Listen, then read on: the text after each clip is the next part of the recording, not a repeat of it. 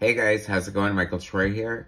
Today we are looking at New Teen Titans number 1 and 2 from 1984 by Marv Wolfman and George Pérez. It was one of my favorite comic books of all time. This is like such a high point in the run of the Titans, so I'm super excited to show it to you guys. So make sure you hit subscribe if you're not already subscribed. Hit like. I'm going to cue the intro and I'll be right back. MichaelFitzTroytv Comic book art critiques. Snark, pizza, and sarcastic ways. Levels and geeky gaze. 80s comics rule the day. Hurry up and turn that page. MichaelFitzTroy. Alright, so here we go. So, Teen Titans was, like, one of my favorite comic books. When my brother introduced me to comic books, we were mainly Marvel fans, and, I first saw George Pérez's art on Teen Titans number 30, where Tara was introduced to the team. Tara joins the Titans. It had her, like, and all the Titans, like, around the logo formed by Rock, and it was so cool, like, life-changing. The art was beautiful, blew me away. It was, you know, so young and didn't really know comics or Perez's history, but that's all I needed, and I became a lifelong Titans fan, loved the Wolfman-Perez run, and, you know, quickly learned to like a lot of other DC titles as well. And Teen Titans was so popular, it was like basically the X-Men for DC Comics, and they were compared a lot, but it definitely was its own comic book in its own right, like a completely amazing book. Relatable characters, it read like a family, the characters were so three-dimensional, and that's a testament to the collaboration of Marv Wolfman and George Pérez. And I am going to open this book, I promise you. So, it was so popular, they had this thing where they were doing, like a direct market, as opposed to just the newsstand version. There's a huge history of that. I'm not going to go into that right now, but if that means anything to you. The Titans was successful on the newsstand, and then they, you know, wanted, like, a more deluxe style book, so they did this line of Baxter books. I think the Omega Men predates the Titans with this, you know, better printing, thicker paper. The newsstand books were like 75 cents, and this is like $1.25, so you are paying 50 cents more. But I think it's worth it for the better paper and the printing. Interestingly enough, George Pérez famously had a big reaction to the way the art looked in this new printing. Like, he felt the colors were way too bright and garish. We'll get into that. But this cover is gorgeous. I feel like they had the technology to do, you know, like more complex process printing on covers. So you would be able to have like painted covers and things like that. But Pérez is definitely getting a little more artistic. Every once in a blue moon, he would cover his own work, and I think that he is definitely covering these. I was super little. I lived in Las Vegas at the time. My family moved there after my mom's first divorce from Ohio, and that's when we discovered this comic book store called Page After Page. It was amazing. They had a big glass window in the front, and they would always recreate, I think they were just like doing like you know, a projection and tracing it basically of like hot comic book covers, and this was one of them, and the anticipation building up for this coming out was like so tremendous for me. I was becoming an, you know, an aspiring artist myself, and really copied off of Perez's style so much, and definitely learned a lot from the master. Love the ad. You know, some people say, oh gosh, I can't believe you didn't talk about such and such an ad, and I will talk about this one, the Superpowers collection. Shockingly, I did not have Wonder Woman, although I don't know why. I think I thought she was a little kind of ugly or something, which in retrospect, I don't know why I just didn't get her. But I did have Green Lantern, Robin, Aquaman, and I think the Flash. Those were, like, always my favorites. Now, I wish I would have had Brainiac, because, like, that's, like, one of my favorite designs of Brainiac. I think it is so cool. I love it. And this Lex Luthor design is very cool as well. George Pérez designed that, in case you didn't know. Great costume designer. As we go to Jericho. And I know that, like, it's probably not holding up, it's standing the test of time, Jericho's costume. But it has a lot of classic elements that Pérez always put into his designs. He designed Cyborg, he designed Jericho, he designed Nightwing, and he designed Starfire. And metallic elements is one of his things, asymmetrical designs, and I don't know, I just love his art. He is penciling and inking these first couple of issues, so Marv Wolfman and George Pérez, co-creators and co-editors, so Marv and George are plotting together to take over the world, and Marv is writing the dialogue while Pérez is doing the penciling and inking.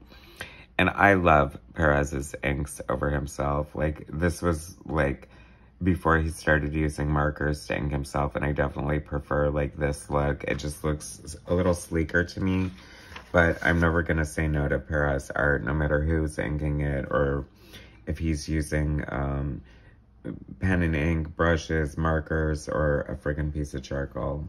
I just love it. There's so much going on, so much choreography, so much goodness. The Titans look so good, and how they should. I love Wonder Girl. I always love this panel where it's sort of breaking the border and flying out. Like, this is Pérez taking advantage of the new printing process and being able to do full bleeds. Which a full bleed means that, so the gutter existed because, I don't know, you're getting unevenness in the printing, or it's not gonna show up, and you were pretty much limited by that. And, you know, I think that with the new printing, you were able to sort of go to full bleed, which means, you know, go to all the way to the edge of the page. And so that's why you're kind of seeing this a lot more, whereas you wouldn't otherwise. It's funny because you talk about like getting used to the new printing and the way that the colors are going to look. George Pérez definitely lamented the coloring and how it turned out like way brighter and different. Like, I feel like this probably, the other thing that I kind of notice is like the color feels like it's going over the black ink, and I feel like that should not be happening because it sort of dilutes and dulls and sort of muddies the blackness a little bit, if you know what I mean. It's funny because at the time, and I don't know if this is just aged, even though these have been in boxes for more years than I care to admit, but you know, I think it pretty much looks as close as it was to when it first came out. And there's a scene coming up where I can give you a direct example of how Pérez felt about that. Some interesting color choices here. Is this Adrienne Roy? Yeah, Adrienne Roy. She's like the usual Titans colorist. Jericho is like definitely a visual character since he's mute. Son of Terminator, aka Slade Wilson, Deathstroke, whatever you want to call him. He's a mutant. I believe one of the first characters. He's using his power. He establishes eye contact with his victim, I guess, and is able to take over their body. And basically just, you know, do what he wants with their body.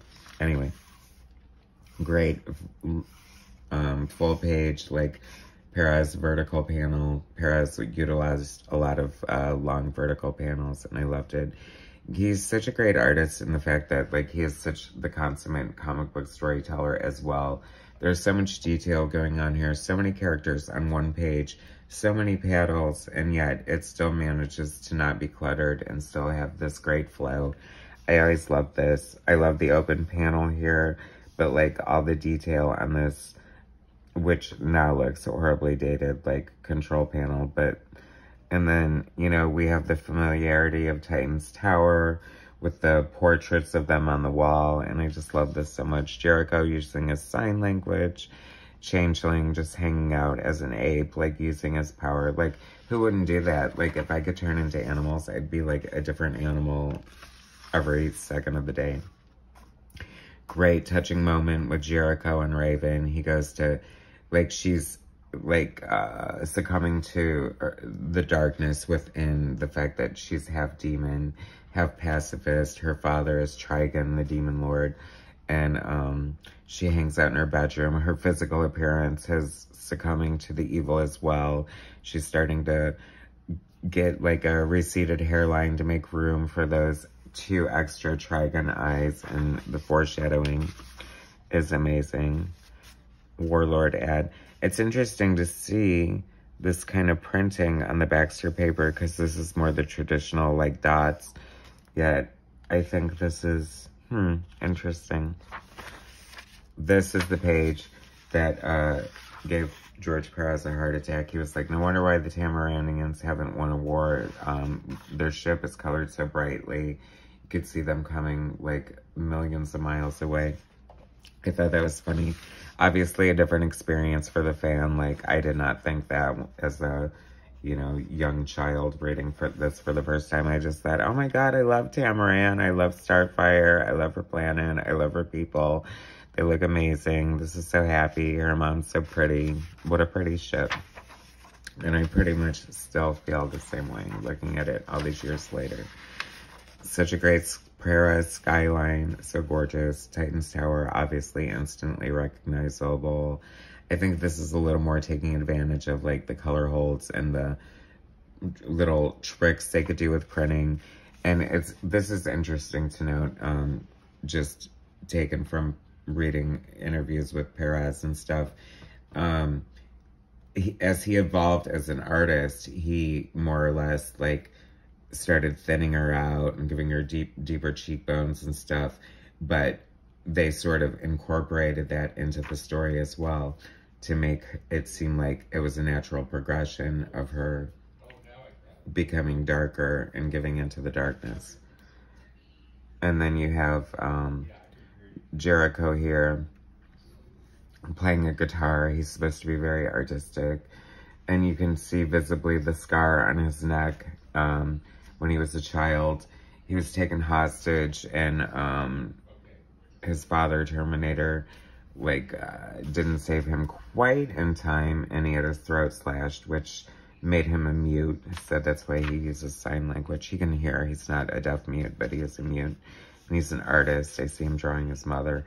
It's so funny because I feel like they've hinted at sort of making him gay, and I think that was never Pérez's intention. He just had him be like a sensitive soul and artistic, and actually he was supposed to be kind of a player when it came to women. But there's such a gay sensibility about him. And I don't need everyone to be gay, I promise. I'm not woke like that, but it just feels like it would have been like pretty natural.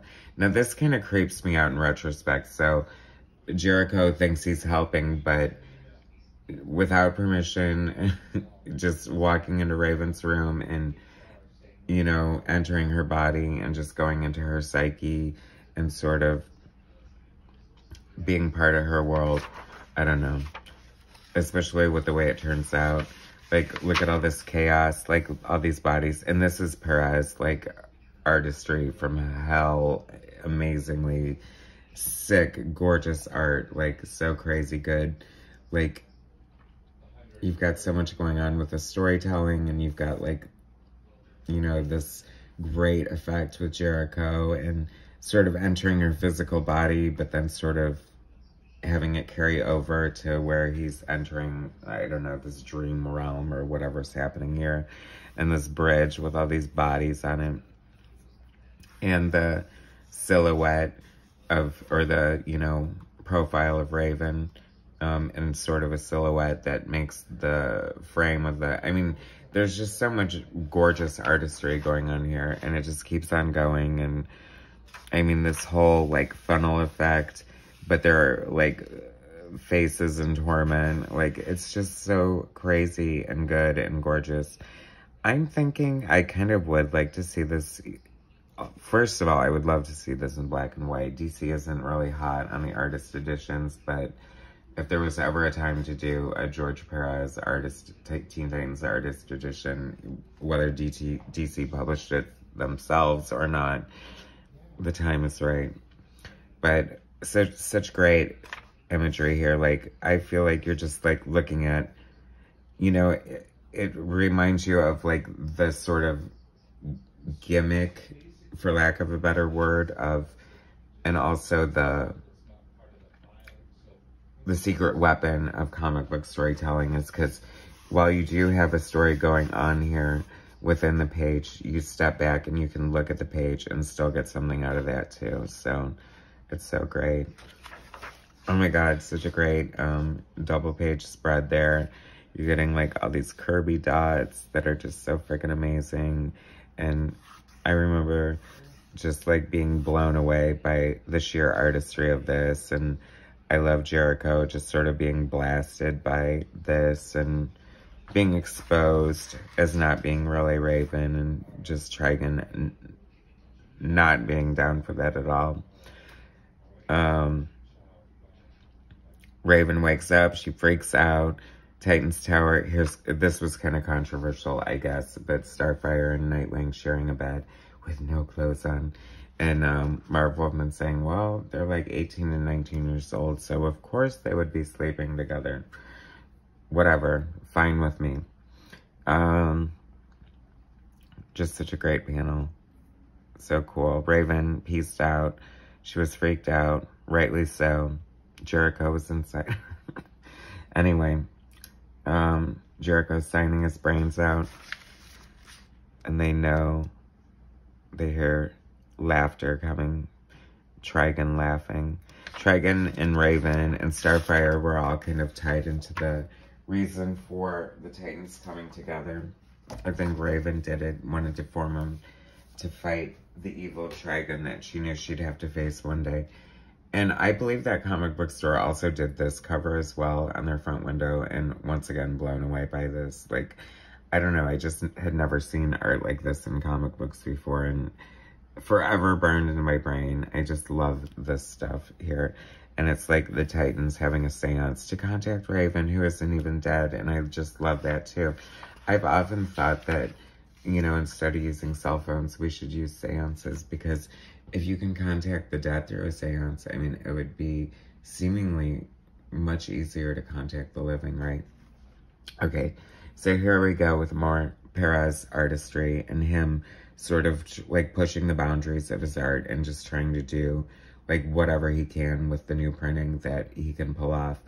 And this, you know, in regular comic book printing, you have to ink the art. It just, like, the pencils won't reproduce properly. And so he's doing, like, this sort of Azareth. Is Azareth the place that Raven's from? I think it is. And so that's sort of like a different effect. He's got all these Kirby dots in the background that are freaking amazing. Love it. But then he's doing like full pencils and shading here. And I think this kind of actually delayed the release of this book just because he thought it would be easier to do pencils, and the joke was on him that it wasn't. So beautiful here. I just love this so much.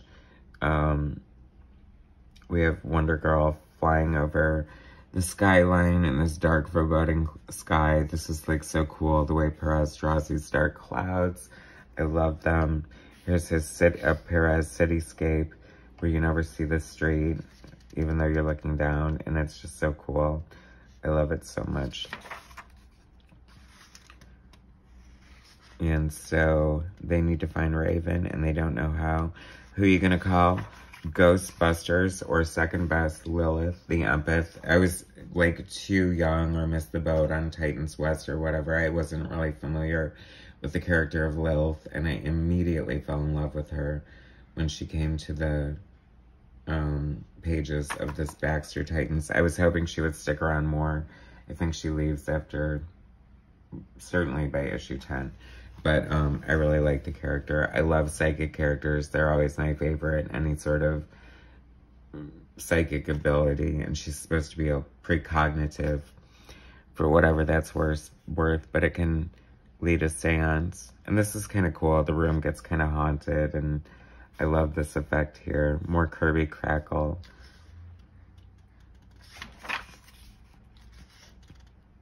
Just so many fun things and elements. Like, Donna's like trying to pull the door open and she can't. But then the demonic forces give way and like it totally crushes under her Amazonian strength. And this is pre-crisis, so she's still an Amazon, even though it was a treatment from the Purple Ray on Paradise Island. But you know how that goes, right, guys? Wally West has retired from the Titans. You know, I guess it was around Terra, the conclusion of Terra, you know, Dick Grayson quit being Robin, and Wally West quit being Kid Flash. But he's emotionally tied to Raven, so they're going to recruit him for this mission. And Fran, Psycho Fran, Magenta, I think is her code name. Love the issue where she goes crazy. It's coming for reviews, guys. Don't worry. But anyway, so they have a seance led by Lilith. And I love psychic stuff. I love ghosts. I love the paranormal. So I was dying and gagging even as a young child. Just like loving this and eating it up. And the Pérez artistry is just so amazing. Like those eyes, even in black and white, you could definitely know which character is which, and that's the beauty of what Pérez brought to the Titans, is he just gave us real people who we sort of got to know and love, and you know, they were definitely distinctive. Could you imagine having like a frickin' subscription to comics and Alan Moore's Swamp Thing shows up? Another gorgeous double page spread. So beautiful. I think this was actually inked, not by Pérez, maybe by Romeo Tanghal or something for, like they reprinted it for the newsstand, and it was a little tragic how the inked version came out, if I remember correctly. Maybe I have them somewhere. Hopefully I can do a comparison someday, but I just remember like loving these pencils and just like, because it's always about the art for me. So any type of like extra artistry like that, like, is definitely speaking to me as a reader. But you can't discount the heart and soul of what's going on in the characters that I love so dearly. They'll always be very close to my heart. I love the Titans so much. And this is kind of chilling, just this whole Raven. You know, they really built up to this since the beginning, like since issue 1 of the new Teen Titans, like complete relaunch or whatever. And so I just love this panel here. That is so cool. Like, nobody draws Raven like Pérez. Obviously he created the character, so he has the upper hand, but it's just so cool. And to see her red skin, like, you know you're in trouble, and then to get like this reveal here is just so cool. And then her, you know, she can separate her soul from her body, and now her soul self, which was black before, is now this like glowing red. It was always so cool. And then she sort of transforms Titan's Tower into this like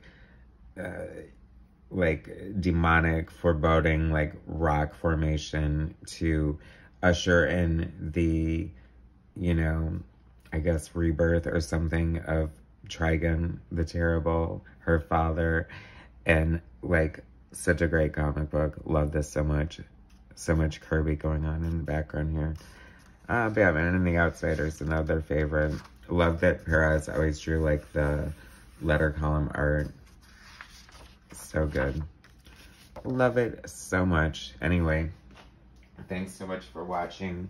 That was the new Teen Titans Baxter series from 1984, issues 1 and 2. Some of my favorite comic books of all time. Thanks for watching. Please subscribe to my channel if you're not already. Hit that like button, share my content, and I'll bring you some more later. Thanks, guys.